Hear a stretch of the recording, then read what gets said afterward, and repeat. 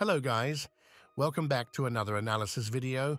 Today we will be discussing about the Minnesota Timberwolves and their silent rise up to the #1 seed in the Western Conference. Before we start the video, make sure to comment on which NBA player or team you want to see next.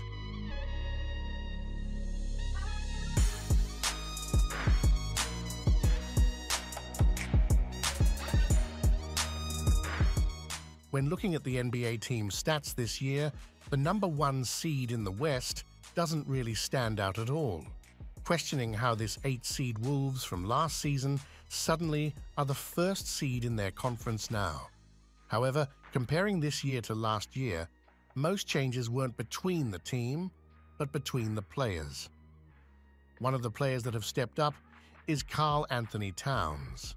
KAT has been drastically more efficient on the offensive side this season compared to last season, which was much needed if he was going to stay as their second option on the team.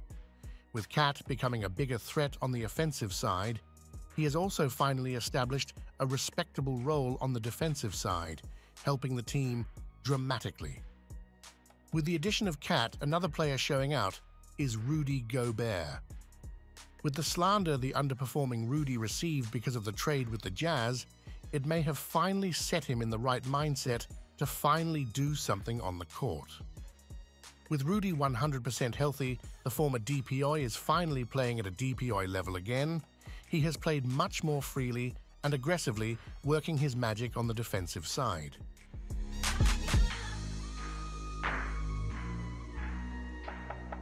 With the improvement of Minnesota's frontcourt, their backcourt also excelled.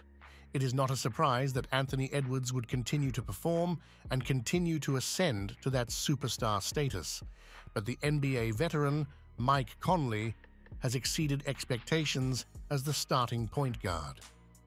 Conley has shown to be the perfect PG for the Wolves.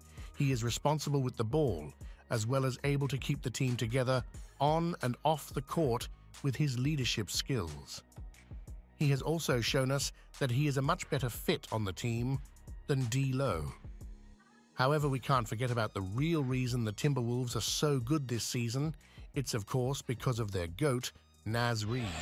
Anderson to inbound it, 1.5 on the game clock, down 3. Reid fires! We're headed to OT!